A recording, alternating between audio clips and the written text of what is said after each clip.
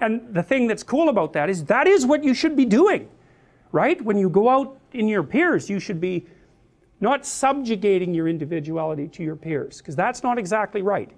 That's kind of based on an inhibition model. You know, you've got aggression, you've got bad habits, they have to be inhibited. You learn that by interacting with your peers. It's not the right model. Piaget, that's a Freudian model. Piaget was correct about that. He basically pointed out that what should happen is, let's say with your aggression, and hopefully you have some, is that it gets socialized. And so you learn how to play games, but you don't drop your drive to win. You integrate that in the games. And so you try to win, you try to play hard, but if you're defeated or you hit something negative, you don't respond negatively, and you can keep that all bounded within being a good player, a fair player. And that means what's happened is you've learned how to play a game or a set of games that also includes the darker parts of you, and they actually become part of your force of character. It's way better if you can pull that off. And that's what you definitely want to do as an adult. Like, all you people are going to have to learn to negotiate on your own behalf, and that's really hard. It means that you have to know what you want, you have to be able to communicate it, and you have to be able to say no. And to say no, you have to be built on a solid foundation. You have to have options. So you got to remember that as you go through your life. Is like, if you don't have options, you can't negotiate with someone, and if you're not willing to use them, they win, period. Because if you're asking your boss for more money, say, the answer is no, because he doesn't have any spare money lying around that he can just give to you, and lots of other people are asking. So some of that's zero-sum stuff, you know, not all of it, because often you cooperate with people and the whole pot can grow, but some of it's zero-sum.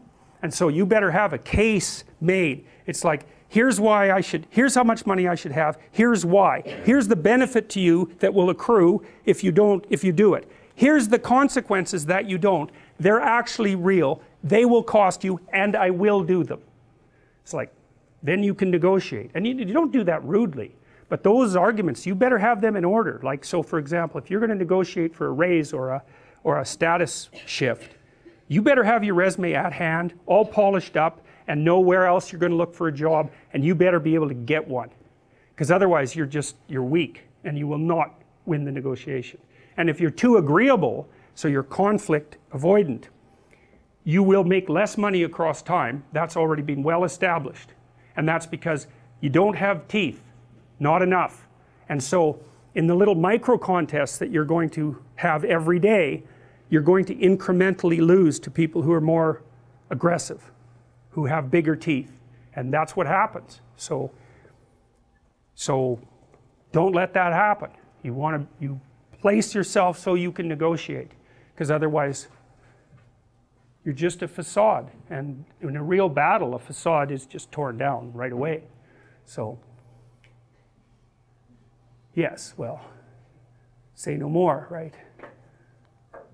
Well, the cricket, he's supposed to be helping the puppet out, but he overslept. It's like, that's just another indication that he's not everything he could be yet. And that's really, that took me a long time to puzzle out with regards to interpreting this movie. I could not figure out, all right, I told you this, if the bug is the person who opens the hero narrative and who can guide the transformations of time and who has the same initials as Jesus Christ, it's like, and is like knighted by nature herself, why is he such an idiot?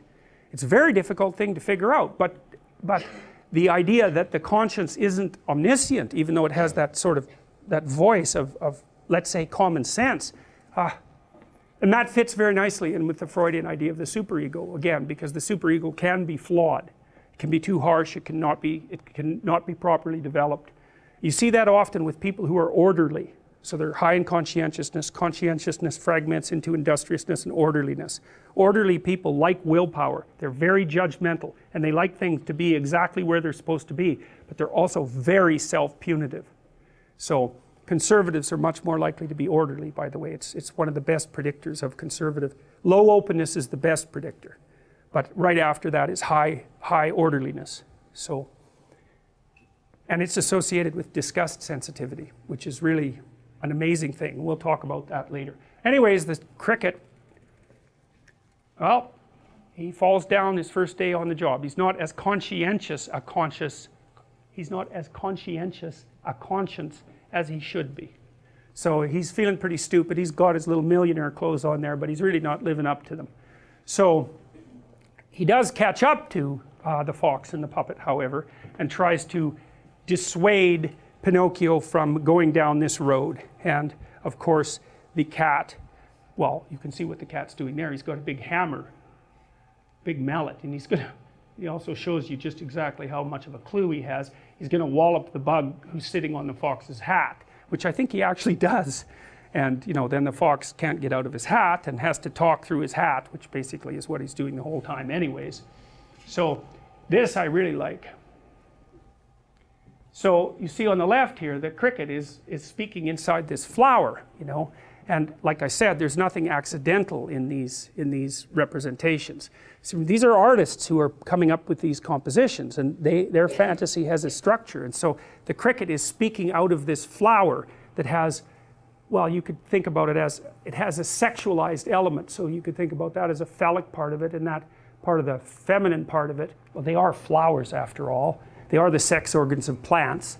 And so, and that's very much the same over here, as this is the yoni and lingam. This is from Hindu cultures. And so, and you see there's a snake wrapped around that. And so that's masculine and feminine with a snake wrapped around it. And that's a holy representation, you know, a sacred representation. And it represents the deepest reality. That's one way of thinking about it, like chaos and order surrounded by the snake. It's the same, exactly the same idea.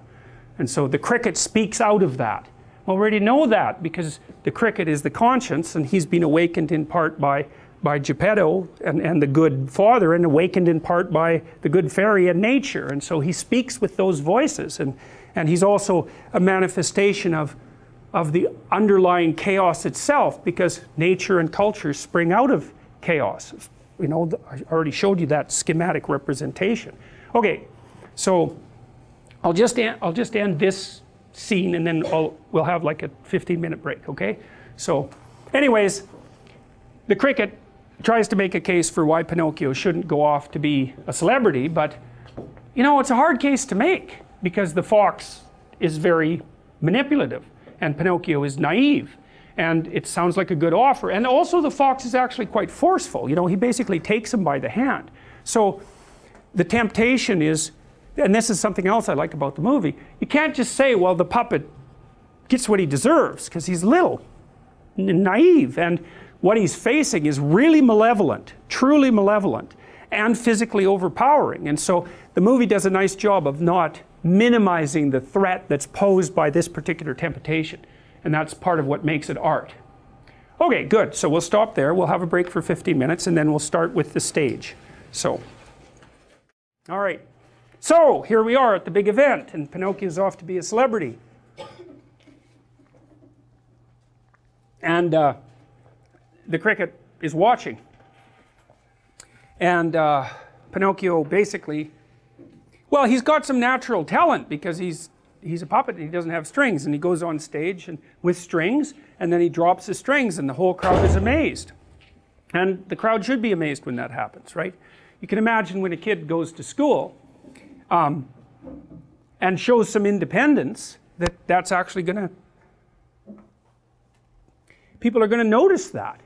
His peers are going to notice that, the teachers are going to notice that. Maybe it's too much independence even, right? But it's still it is a remarkable thing too. Like, it's so interesting, you know, you can see marked signs of independence in children, well, right from the time they're born basically, because what's one of the things that's really funny about infants is that, you know, when they're crying, you always think, oh, the baby's, well, you're crying, the baby's sad. It's like, no, a lot of the time that baby is angry. And the way that we know that is because you could do facial expression coding on infants, just like on adults, and you can tell what emotion they're expressing. And very frequently, like when the kid starts to recognize his mom explicitly, because he or she knows the smell right away, pretty much in the sound of the voice, but visually, if someone who comes in and it isn't who the baby wants, so generally it isn't mom, the baby will start to cry. But it's not because the baby's sad generally, it's because it's angry that mom didn't show up. And that's an early sign of will. It's like this kid wants things, like, and it's perfectly willing to tell you about that. And of course a 2-year-old who's having a temper tantrum is in some sense doing the same thing. It's poorly integrated will and independence, obviously, but it certainly runs contrary to what you want. You don't want your 2-year-old having a temper tantrum in the middle of the toy store. It's extraordinarily embarrassing for you and, well, for you, but it's also embarrassing for the 2-year-old. This is one of the reasons I think that that sort of thing should be carefully socialized rapidly, because it's actually humiliating for the kid, because other people don't like that, and they're very judgmental about, like, they won't say anything usually, but sometimes they will, but they're not happy about the fact that that's happening, and they will judge the child negatively. And so you don't want your child to be behaving in a way in public that makes other people think badly of them. It's really not good. And so part of your job as a parent is to not expose your child to that sort of experience, especially not repeatedly. It's really hard on them. Or they get narcissistic, which is also really hard on them. It's just, it takes a lot longer to manifest itself.